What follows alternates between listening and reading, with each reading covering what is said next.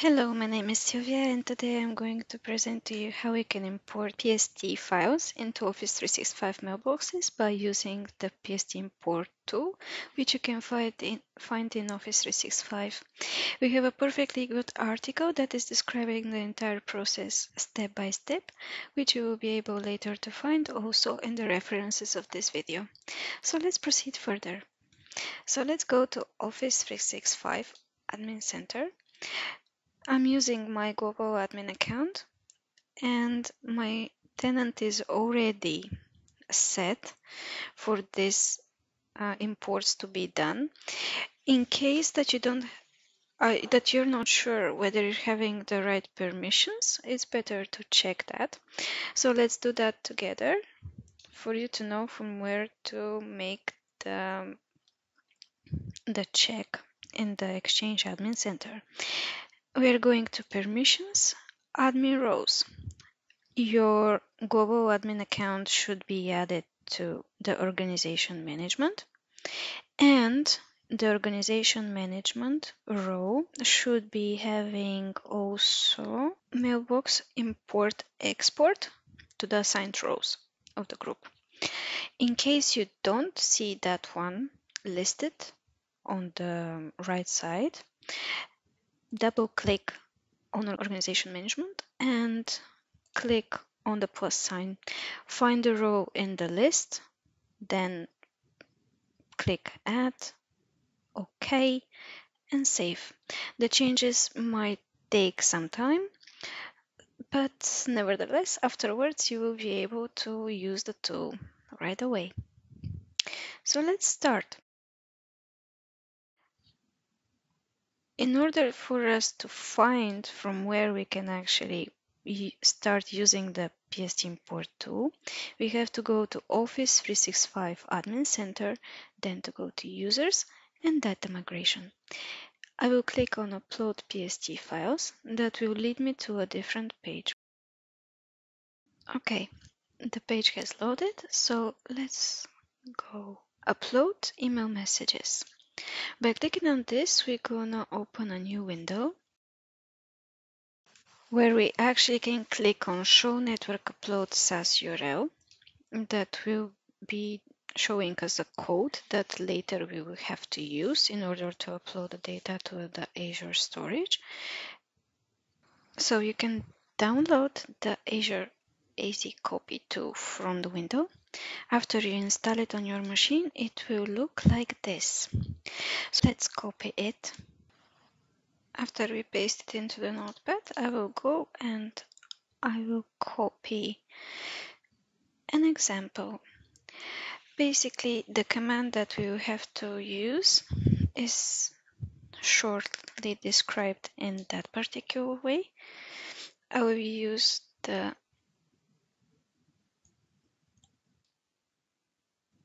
So first we have the name of the tool, then we have from where do we want to import the files, then we'll have to specify where they have to be imported, and afterwards we're gonna have the option to generate also a log. Okay, so I have made the 2 lines for the testing for today's video, and we're gonna import a file that is a single file in a particular folder, and then we're gonna import from this folder here a file and a file that is in another subfolder together with the structure. So let's begin.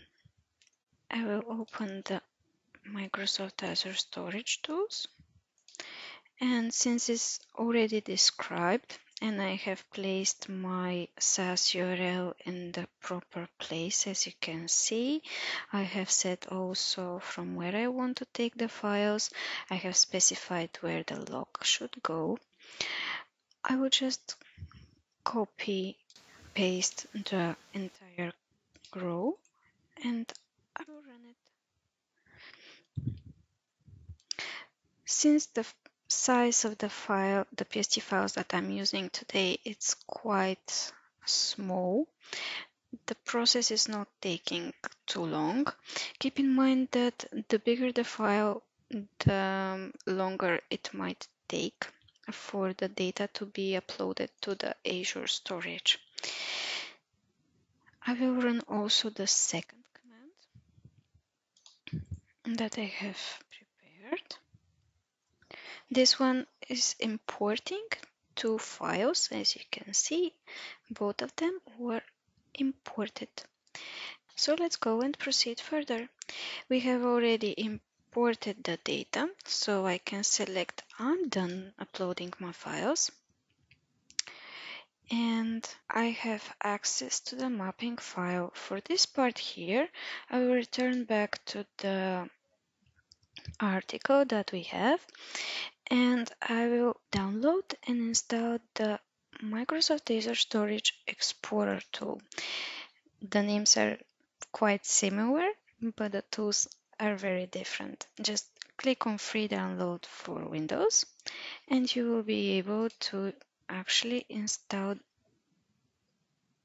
or first download the tool and then install it on your machine. I have already installed the application here, so I will just open it. Okay, since I'm already having the Microsoft Azure Storage Explorer installed, let's try to just do like this, connect to Azure Storage. And I can use the SAS that I have saved. That will allow me to connect. And since I have already executed the two lines from the Microsoft Azure Storage Tools, I have also my PST files right here. So as you can see, I have already imported files from these places and they are visible in the storage.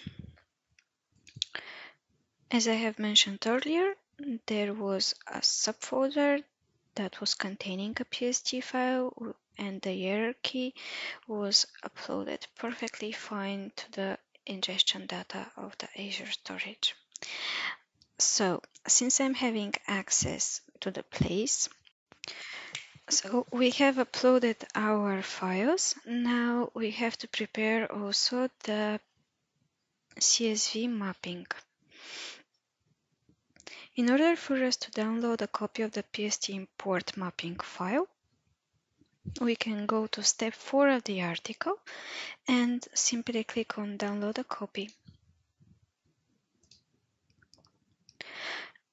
The copy of the file will show you how you have to describe the data, so you could actually proceed towards the import of the PST files from the Azure storage directly to the mailboxes of the users. We start with workload, that is described as Exchange in our case, because we are uploading the data to Exchange online mailboxes.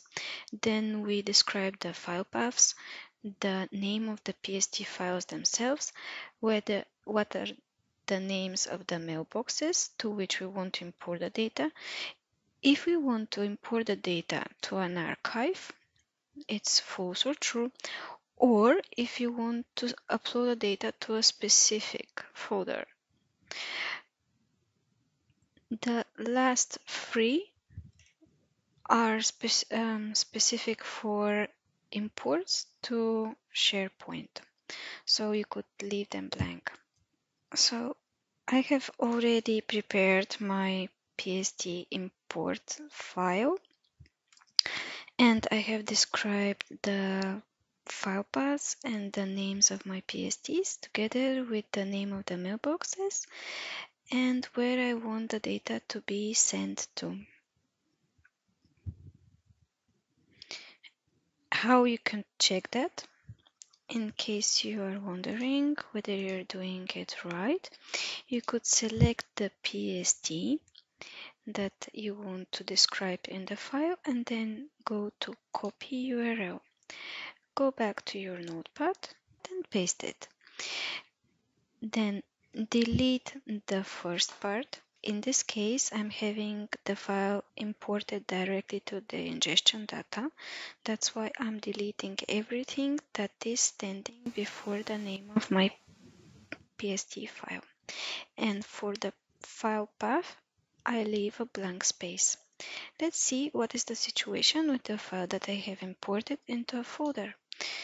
So I'm double clicking on the folder, I'm selecting the PST file, and I'm going again to copy URL. I'm going to my notepad, I'm pasting, and this time instead of deleting the entire file path, I will be just deleting the data that is before the name of the folder in my case. But in your case, that might be like few subfolders. So everything that is after in the slash ingestion data slash should stay, and the rest should be removed. So what you see here is the path of my to my file. I'm removing the slash in this case so I can separate the path from the name of the file, and I'm copying this as the file path and I'm placing it right here as good, right? And then I describe the name of my PST file. So I'm good to go. I'm saving this. I'm closing my file and I'm going back to the import data window. I will select that I have access to the mapping file, then I will go to next. I will place a name such as test import and I will continue further. So now I will press on add and I will select my CSV file. It has to be validated because it has less than 100 rows. Therefore, I'm pressing validate. It started validating. Okay, my file is being validated, so I will select the option that I'm accepting the terms and conditions, and I will finish. Okay, so our import job has been created. In order for us to see the details, we have to select it and click on the right on View Details. That will open a new window where we can see how the import is actually going. And I see it in progress. Great! Thank you very much for watching this video. I hope it has been useful, and if you need more assistance or any other information, don't be afraid to reach to the support. Have a nice evening. Bye.